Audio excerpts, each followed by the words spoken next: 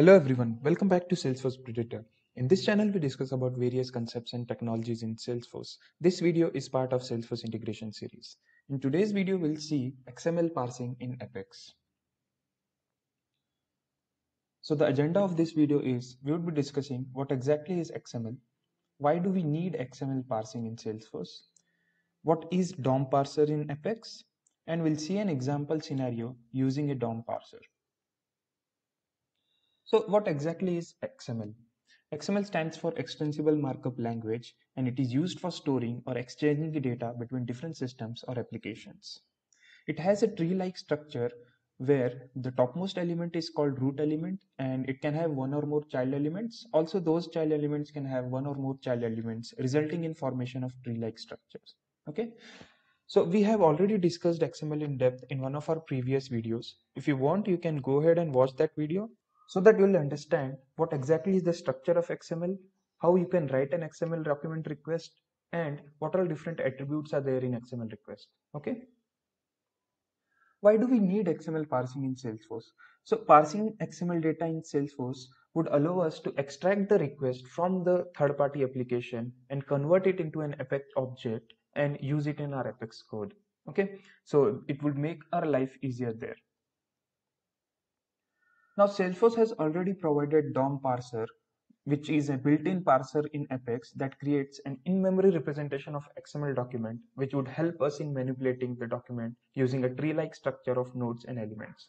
Now, this is very important because it will make our life easier to parse an XML request, and we can easily extract the data from it and assign it to some records or do some other operations on that. Okay. Let's go and check Apex reference guide. You can see there we have this document class listed over there. Okay, so we do have different methods. Let's say create root elements or get root element, then load the XML string or to XML string. So all these methods you can use while working with XML request in Salesforce Apex.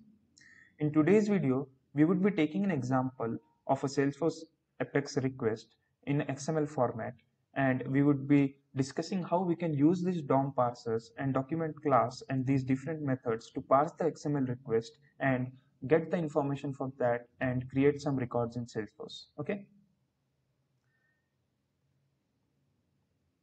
So this is our example scenario.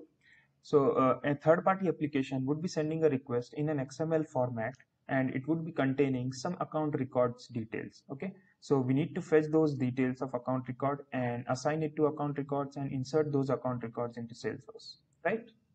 So I have already written a class, a web service class here, that is XML parser, which has this HTTP post method, and I'm using these DOM classes and document classes to pass this request and create some account records in Salesforce. So we will be discussing each and every line here, how exactly we are doing it. Okay, so let's go to whiteboard. Before that, I just wanted to mention one thing. Let's say you are given a very complex request in this form. It would be very difficult to understand or interpret that request, right? So to understand it better, you can just format this request using some online tools, okay? So for example, you can go on to this XML formatter, you can paste your request over here and it will give you a formatted request. Now this request form is more easier to understand compared to this, right? So that's how you can achieve that. Now let's go back to our whiteboard. I have a request pasted over here on the left hand side, and I have my Apex method from the web service which I have added over here on the right hand side. Now we'll discuss line by line and explain you what exactly we are fetching from this XML request. Okay. So initially I'm just using a REST context class to get the string value of this XML and assign it to this variable XML. Okay. Next, I'm using the document class of this DOM Parser library to create an instance of this document, and using this load method to load the XML request onto the parser. Okay. Now this will create an in-memory representation of XML in a tree-like structure, and we would be easily able to parse this request, right? Next, we have this get root element method, right? So this get root element method is used to fetch the root element from the request, and in our request this accounts is the root element, right? So we are creating a root variable using dom.xml node and fetching the root element using get root element and assigning it to this root variable. Okay, so this will be having this accounts entire XML, right? Next, we need to get the individual account records from this request, right? So that we can assign those field values to account instance, correct? So for that, we are iterating over the child elements of this root element.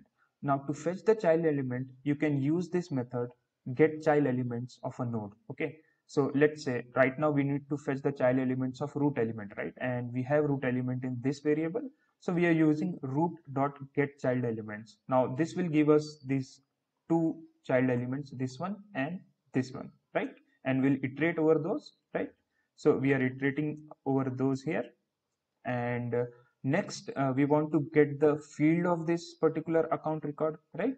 So for that also we can use the get child element method to get child element of this particular individual account or this particular individual account, right?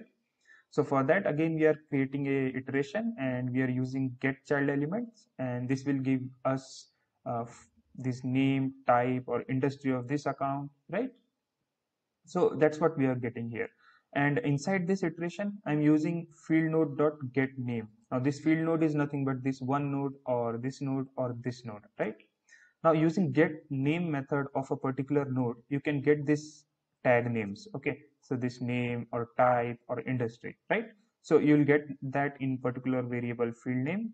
And to get these values inside node, you need to use get text method of this document class. Okay, so just use field node dot get text, and this will give you value inside these nodes. Okay, once you get all those field name and its values, you can use this conditional statement to assign values to the fields of account record. Okay, and once you do that, you just add account record into the list of accounts, and later on you just check the size of account, and if it's greater than 0, you can insert the account record, right?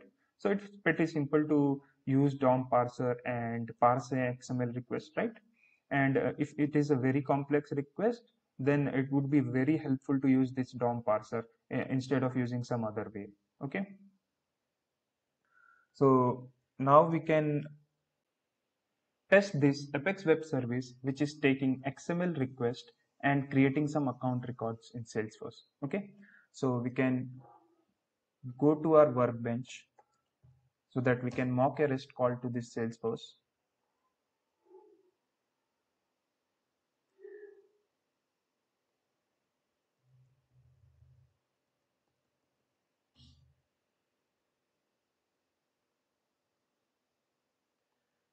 We just need this URL mapping. Here we have to select REST Explorer and /services/apex rest and the URL mapping here, right? And we'll have to select post method. We can take the request body from here and add it inside this request body and click on execute. Let's see if we are getting success or not. You can see we are getting 200 as a status. That means we have created some records in the account of a Salesforce. So let's try to refresh this. You can see we have 2 new records which are created using the XML request which we are sending from our workbench, right? So we have this account name, right? And some other fields are also populated, but that's not there. I guess in the page layout we have account type and we have industry detail as well, right? So similarly we have another account records where we have this industry as manufacturing, type as customer channel, then account name and all those values, right? So that's how you can use DOM parser to parse an XML request in Salesforce and create some records or do some other processing stuff, right?